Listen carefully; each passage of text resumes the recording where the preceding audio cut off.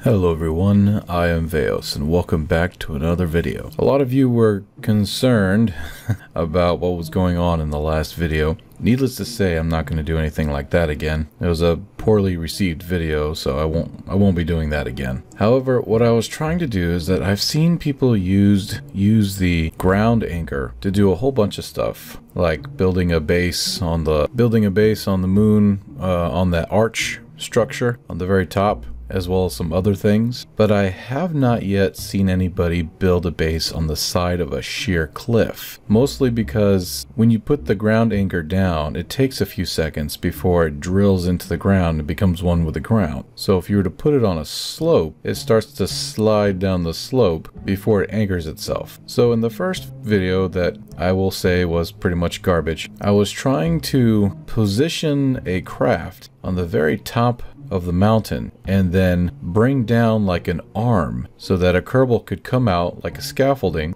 like a crane could come out and place the ground anchor on the side. Needless to say, that kind of craft wasn't going to cut it. So later on at work today, in the blazing heat, good gosh, it was hot today. Tired doesn't even describe. But anyway, now I know how toast feels like. I was thinking, well, why can't I just fly up there to a point on the cliff and sort of smash my craft into it? Not hard, but you know, kind of press up against it and try to put an anchor on there that way. And I know how KSP is, and things that are flying, the Kerbals act like they're falling even when they're not. Like if you try to get a Kerbal and walk inside of a cargo bay while a plane is flying or even hovering, the Kerbal will fall down with his arms out like he's diving or falling. I will be shocked if they actually fix that in KSP 2. I don't have a whole lot of faith when it comes to small things like that. Because, you know, the devs are like, well, who would do that? Try everyone. But anyway, so I thought about building, I was like, you know what? Look at it this way. You have to somehow trick the game into thinking that you've landed, right? So how do you trick the game into thinking you've landed on a sheer cliff? Well, there are several ways, and one of the ways is to use gears. Gears have this almost suction cup like thing now, where if they attach themselves to the ground, they like really stick on there a little bit. It takes a little bit of force for them before they, you know, undetach or something of that nature. I found this out in a video a while back. I think it was the mini SSTO or SSRT, where I've discovered this suction cup like feature, or yeah, I'll call it a feature of landing gears compared to not having any landing gears at all. So I figured, well, this is what I'll do. I'll give it a go. I didn't think it was going to work, but I was going to build myself a very stable, easy to control VTOL. I was going to fly it over there, activate these landing gears like a suction cup, and press up against the side of this cliff. The VTOL engines would keep me afloat while the back engine would sort of press into the mountainside. With any luck, the craft will sort of be thought of by the game engine as landed. If this was going to be the case, that means I could make a Kerbal walk out there and go into the little cargo bay that I was going to put out in front. They're kind of like little workstation area, so that he or she could place one of those anchors on the side of the mountain. It was a good idea. I didn't have much faith in it at first, but I figured I'd give it a shot. Lo and behold, it worked. I was pleasantly surprised. So pleasantly surprised that I gave the craft a victory roll on the way out. By the way, I love how the mountains looked with the clouds and the fog. Very ominous. Very intimidating, knowing just the sheer drop that was underneath me. Well, unfortunately I didn't bring, or for some reason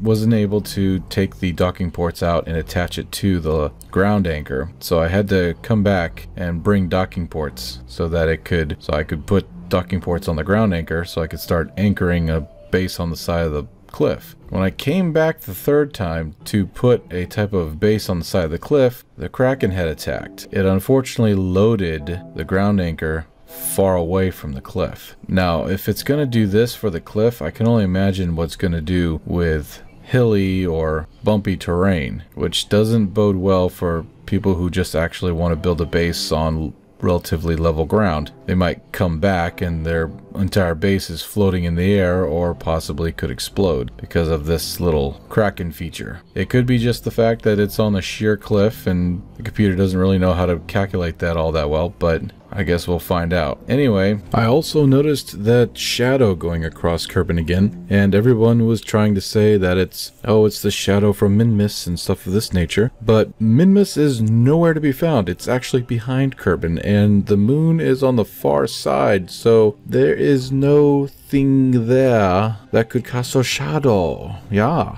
okay, good. Yes, so I thought it was the space station at first. I was like, come on, but the space station is going in the opposite direction, so that's not a thing either. So yes, go ahead in the comments below, try to figure that one out.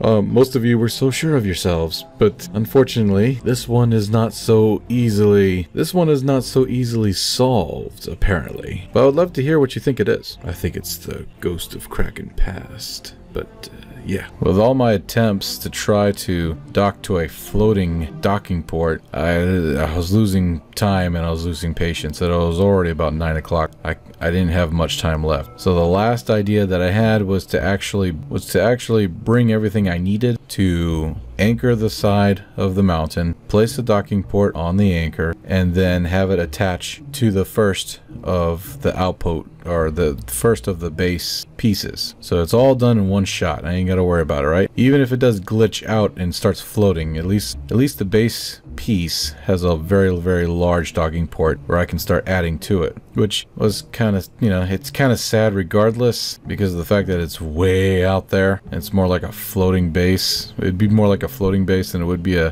base on the side of a cliff, which, like I said, it's sad, but that's KSP for you. But anyway, now what was really cool was that when I was trying my damnedest to fiddle around with this ground anchor, I knew I was running out of fuel to keep the ship propped up on the side of the cliff. I eventually got it so that it attached itself to the base part, but then I noticed that the engines right underneath the Kerbal had gone out. I had literally ran out of fuel just as I hooked up the anchor to the base part. Like at the same time I ran out of fuel, it hooked up to this. I cannot do that again. That was sheer luck. If I had hesitated a second more, everybody would have slid down the cliff. I had one more piece I wanted to try to put on there, but unfortunately it kind of lost control right at the last bit there, and I was all out of time. It's about 10 o'clock when I stopped recording, so I wasn't able to finish it, but at least I got the first piece on there, and it's pretty cool. I want to try to build like an actual usable, workable base with landing pads and everything. I'm going to use like Mark III parts and kind of build downwards, maybe out to the sides a little bit, perhaps even use a cargo bay, like a dual cargo bay like I have for the land carrier, to make like a type of bay in a sense. Would be kind of neat, I think. Although, like I said before, the Kraken is gonna push everything out and have it float a little ways away from the actual cliff, which is gonna be a real downer. Plus, I don't know how much that little docking port can hold before it finally snaps, so I might have to anchor a few more spots. I don't know. I don't think this is gonna work, to be honest, because of the Kraken-y nature of KSP, but it's worth a shot. I think the next video will be me just trying to get it to work. I'm thinking maybe I'll build something where I put most of it on there in one go. That'd be kind of nice, but we'll see. After that, I think I'll work on a interplanetary SSTO. I already got one. I'll just put the bells and whistles on it or something. But anyway, yes, don't worry about me doing that type of video ever again. Anyway, I'm tired. I'm going to bed. Love you all. Take care. Have a safe day today, and I'll see everybody in the next video. Bye for now. Bye-bye.